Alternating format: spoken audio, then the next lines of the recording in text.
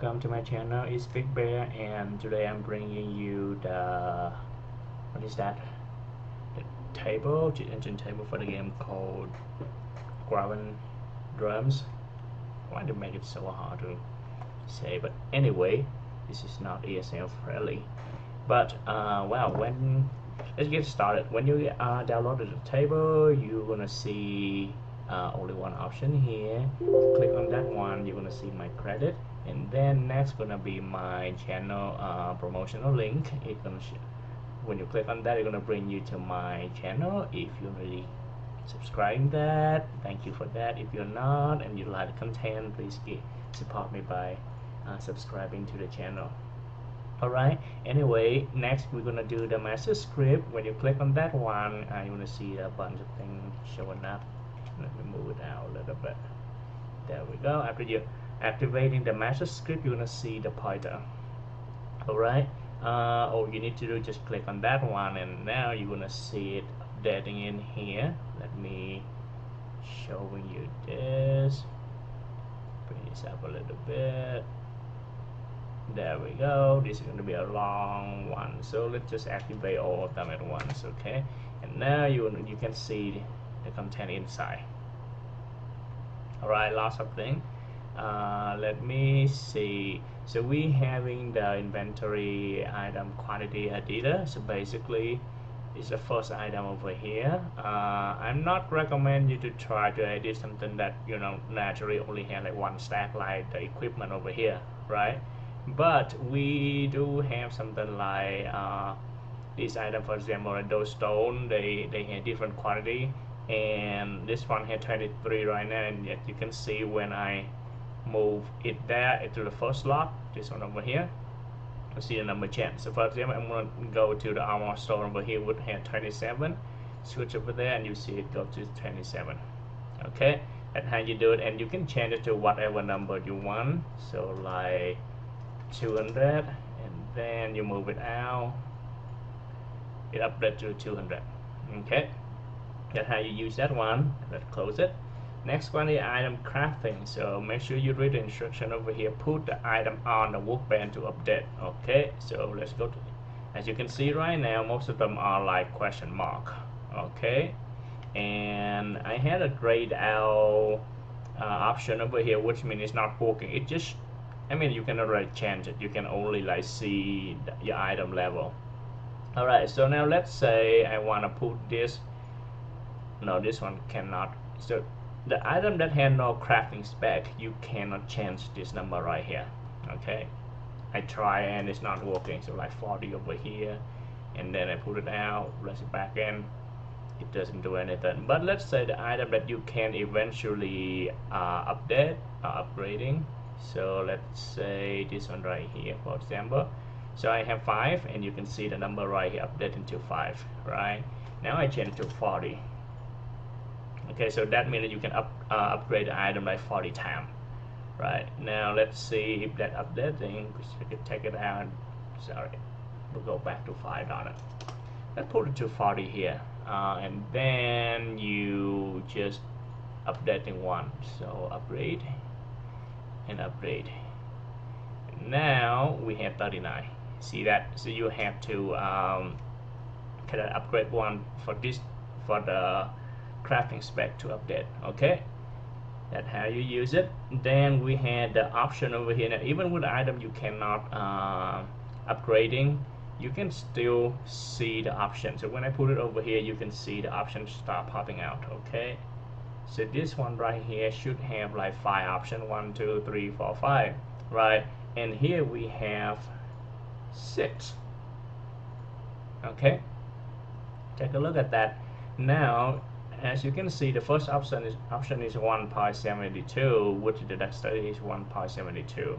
Okay, the second option is like 0.017. That means like about a 1.72%, and that you can see that. So all the number over here matching is over here.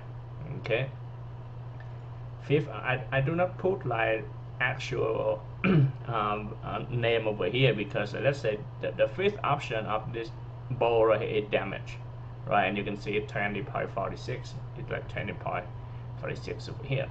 Okay, now let's say this one, when I put it in, it has 6 options. Okay, so you can see that the 6 option is damage right here. Alright, so you just go from top to bottom, like first, second, third, fourth, fifth, sixth. Alright, that is how you use the item crafting or updating stuff over here. Alright, turn it off, and then we go to character pointer. So you're gonna see I'm having something over here, character pointer. We have the available stat point. You just need to get to your character and you're gonna see it anyway. So available stat point, let's say if you hit at 0, you will not see anything over here. Put it at 1, so we can try that for you. Okay, put it in here, and now and have none. Okay, no matter what I do, it's still at 0. So I'm going to change it to 100, and you're not going to see it here, but once you switching to the dungeon, or like when you level up, you're going to see it updating here. The simple thing, the easiest thing to do is to relog in the game. So just get to main menu and log back into your character. You're going to see that you have more stat point. Skill point is the same thing. You press K, right, and you can see I have 116 here. You can change to whatever, and it's working. Okay, let's say current experience. You cannot really see the current experience that's shown on the screen right here is for the current level. This is the current experience, like the total experience that you have. Alright, then we have current HP right here, current stamina or mana, I don't know, right here, and we have current time essence. This one is I'm going to show you when I get into the dungeon. So next we're going to go to the base stat. Okay, so these are the base one. As you can see, I have like 105 strength over here, but eventually as you can see, it updating the thing for us right now. See that 100.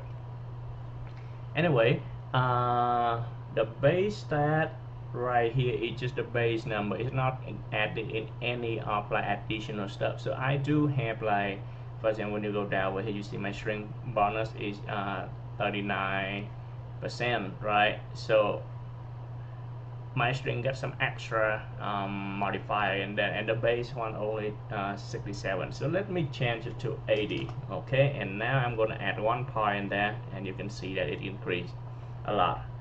Okay, and we're going down. Let's see. So that's how you use the base stat. Material pointer. This one I'm still working on it, but because as you can see that I still have a lot of them stay at 0. You cannot really like activating the one that you don't have, and because I don't have that, so I cannot add it in. But as I go with the games, I will adding more in here, and then you will get them updated. I will try to do it as soon as possible, or if anybody have a save file that they have every single item in here, then I can add all of them in there for you. Okay, but let's say I'm going to change all of these to let's choose number 3333. Why choose number, I don't know, but now you see that I have all changed to 3. You can change to whatever. I put them in alphabetical names, so it makes it easier for you to kind of like looking for what you want. Alright, so now the only one left is the base stat, no, the character pointer, the current time essence. So let me show you how to use it. Let's see. Let's get into here.